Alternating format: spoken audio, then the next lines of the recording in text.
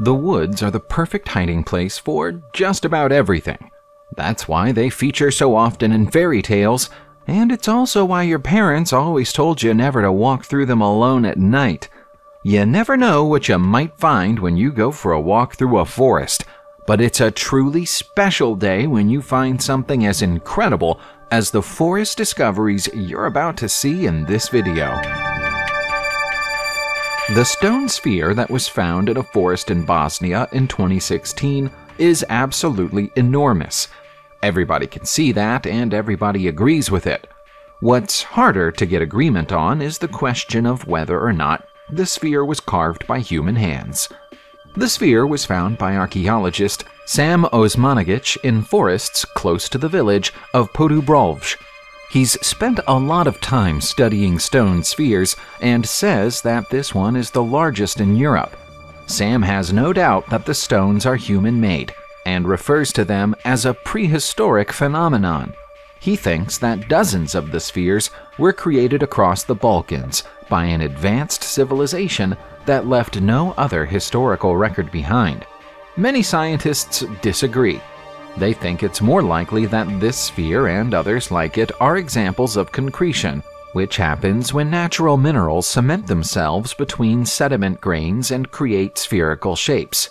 Weathering then smooths the sides of the sphere over millions of years. We don't know who's wrong and who's right here, but we know it's a surprising thing to see in the middle of a forest. Somehow, more than 20,000 prehistoric cave paintings went undiscovered in the Amazonian rainforest until November 2020.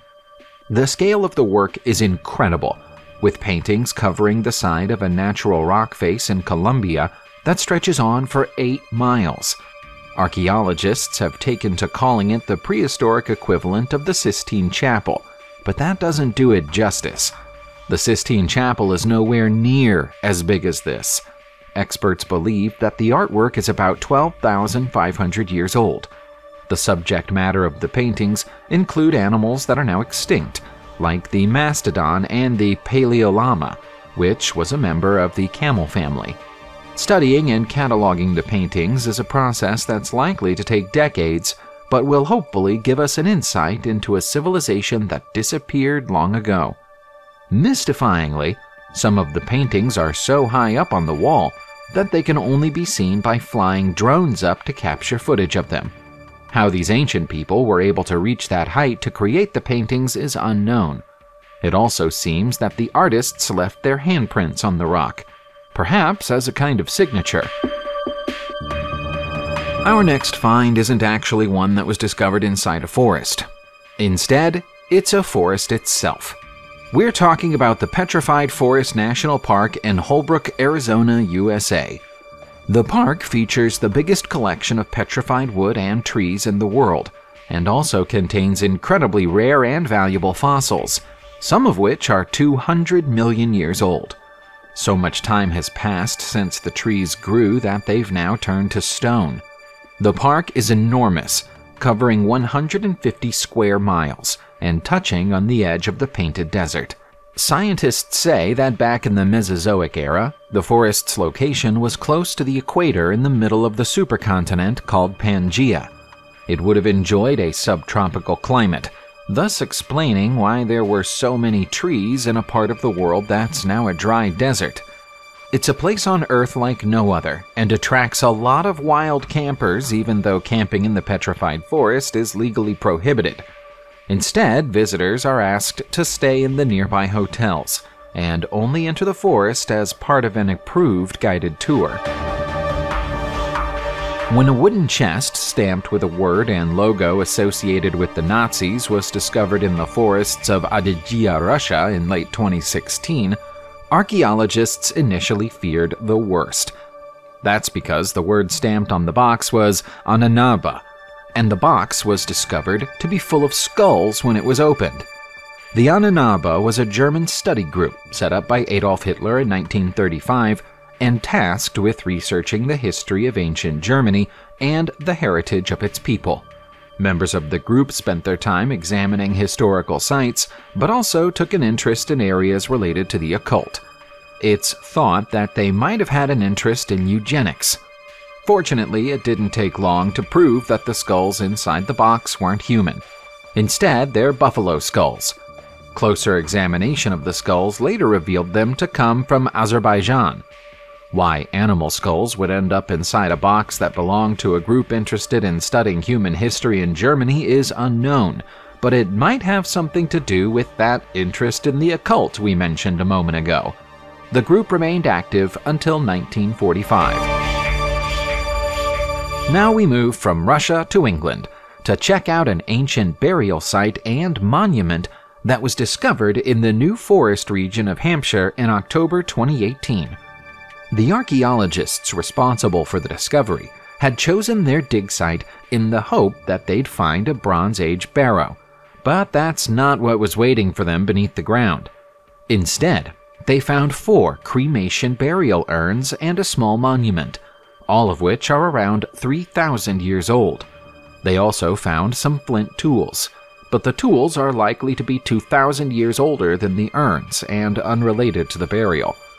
The most likely explanation is that there was a Neolithic-era monument here, and then the site was reused as a Bronze Age memorial site. The archaeologists didn't find a barrow mound or any other burial activity, and now think that the barrow might have been destroyed by farming activity over the centuries. But their surprise discovery means that they didn't leave the site disappointed with their work. Until quite recently, it was believed that the Amazon rainforest was almost totally uninhabited before the arrival of Europeans. But as of 2018, we know that's nonsense. An ongoing study of previously unexplored areas within the rainforest has revealed the presence of no fewer than 81 ancient settlements, and some experts believe that the settlements might have been home to more than 1 million people. These discoveries were made possible by breakthroughs in satellite image technology. Most of the settlements are in the upper Tapajos basin of the Amazon, which is still largely uncharted. Some of them are tiny villages, but others are as large as 20 hectares in size.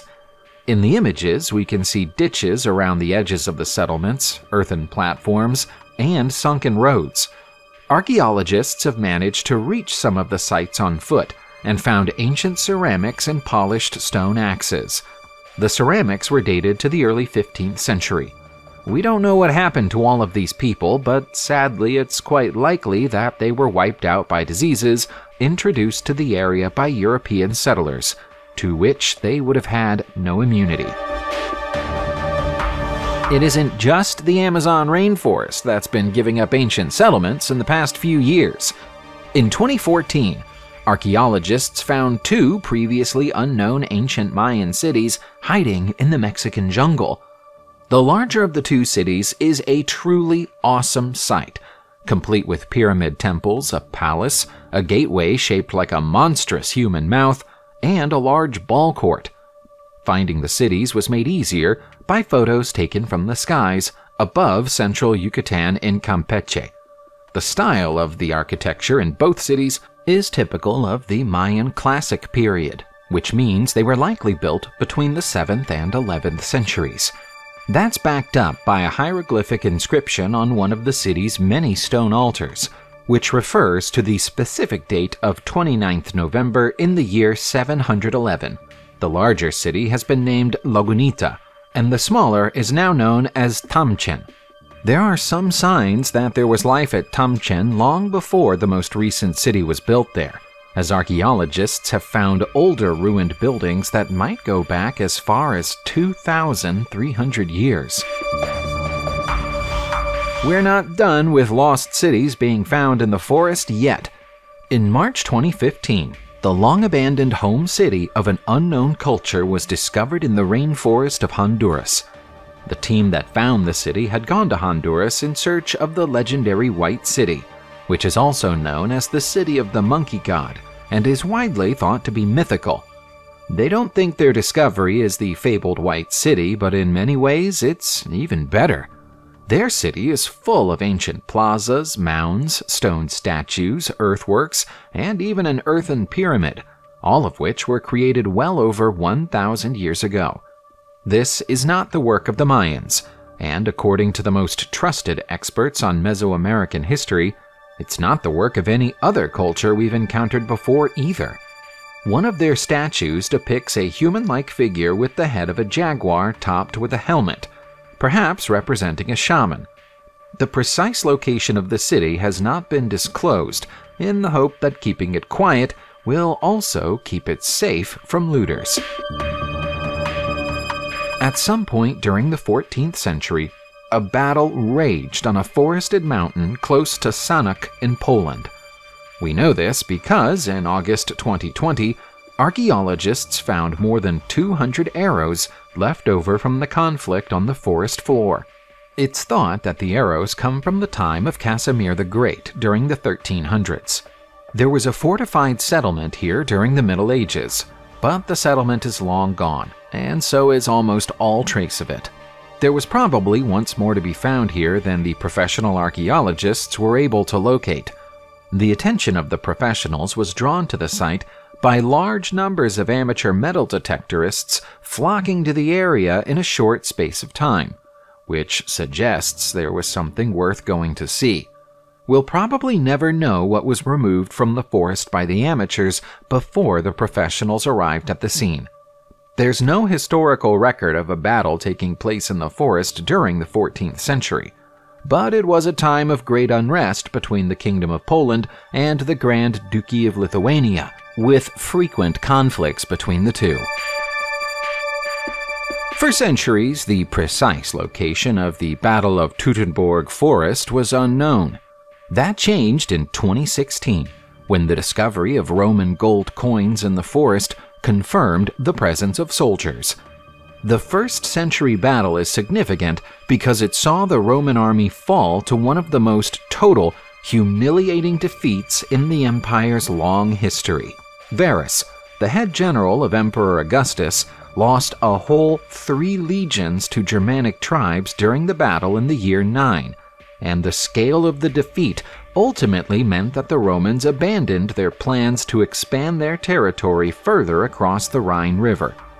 According to the records of the historian Suetonius, more than 18,000 Roman soldiers were killed, and Augustus was so distraught that when he heard the news, he repeatedly banged his head against a table and shouted, "Quinctilius Varus, give me back my legions!" The location has been revealed to be Kalkreisa, which is now in Lower Saxony. 16 Augustus-era gold coins have been found at the site, scattered across the ground and probably dropped by an officer trying to run away from the massacre. Perhaps the most surprising discovery in this whole video is that of a near 30-foot-long whale that was discovered on an island within the Brazilian part of the Amazon jungle in February 2019. The creature was found dead more than 50 feet from the shore, lying among the undergrowth. Scientists aren't totally sure how it got there, but they've made a few educated guesses. Most of those guesses rely on the idea of the creature being dead long before it got stuck in the jungle. The whale was a pup, no more than a year old, and may have either been caught by surprise by a strong tide or died after accidentally swallowing marine plastics. The tide would then have carried its body inland before eventually depositing it on the mangrove. Another theory is that the stress of being separated from its mother might simply have caused the whale to become lost, although it's unlikely it would or even could swim this far on its own even if it were lost. February is an unusual time of year for humpback whale sightings of any kind in Brazil, so it's no surprise the experts were left so perplexed. There have always been myths and legends about a long-lost race of giant humans in Ecuador, just as there have been ancient stories about giants in almost every other part of the world. In 2013, archaeologist Bruce Fenton claimed to have found a lost city created by giants deep in the Ecuadorian jungle. Fenton's discovery is that of an enormous pyramid, some 260 feet tall and 260 feet wide at the base, built from thousands of 2-ton blocks of stone that are evenly cut and evenly spaced. Fenton also says that he found huge tools in the area, too large to have been wielded by regular humans. Scientists have tried to dismiss the discovery by claiming the pyramid is nothing but a natural rock formation, but that wouldn't explain the circles cut through the middle of some of the stones. Is there a more rational explanation, though?